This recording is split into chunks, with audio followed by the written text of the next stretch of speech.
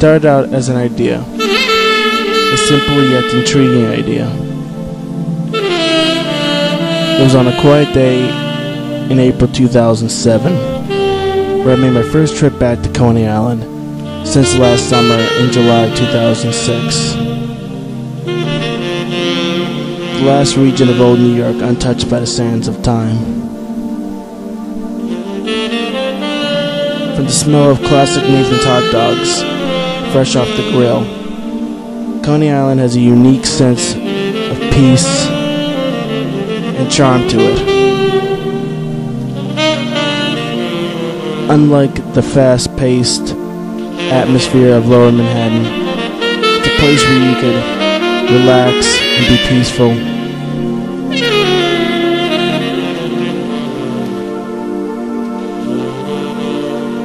As I gazed upon the old cookie shops and the old amusement park rides, walking on the boardwalk,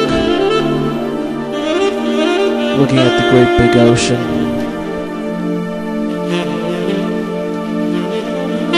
it was beautiful.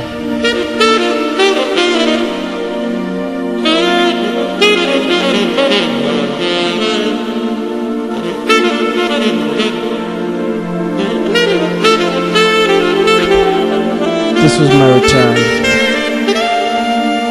the story of my return to old New York.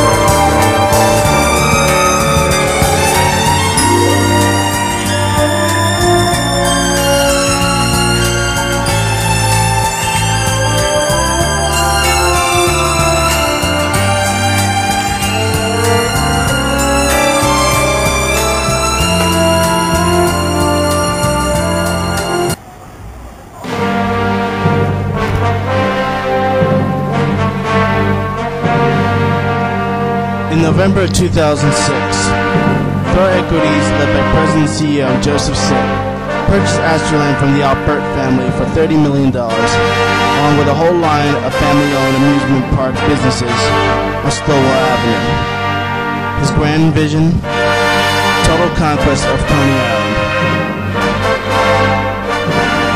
into a giant 40-story condo buildings, timeshares, and hotels,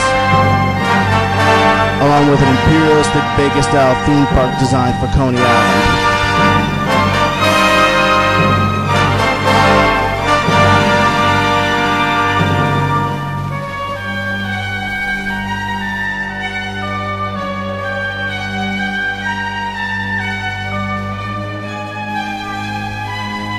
Thor's occupation of Coney Island is clear, as businesses like Lola Star, a cute boutique located on the boardwalk owned by Diana Carlin, was evicted from her premises for revealing details about Thor's lease to her to the general public. As Thor buys his way towards a new island world order, the local community has started a heavy protest and resistance campaign, including a petition started by Brian Goulet, former Community Board 13 chairman, to save Astroland at saveastroland.com.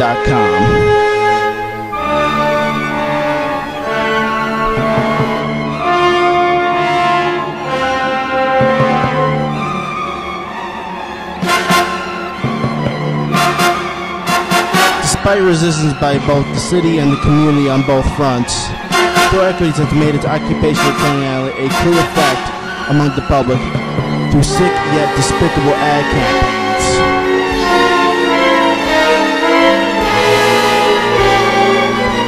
So the answer to the big question remains: what is really going to happen? According to a Daily News exclusive report, high-ranking city officials say the plan is dead in the water.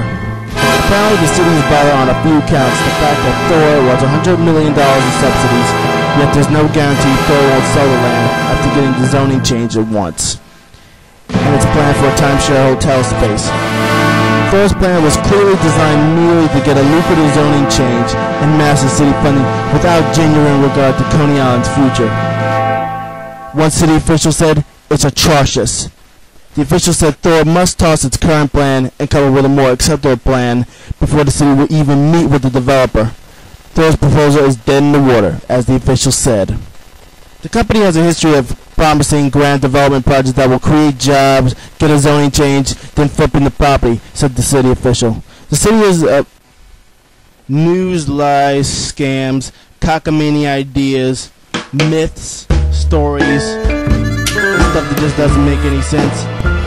When you add it all up, it boils down to one thing: greed and corruption are written all over this plan in red ink. Yet there's one question that still remains: is there more to Coney Island than just its main attraction, Astroland and the Wonder Wheel? What is it that makes this area have such a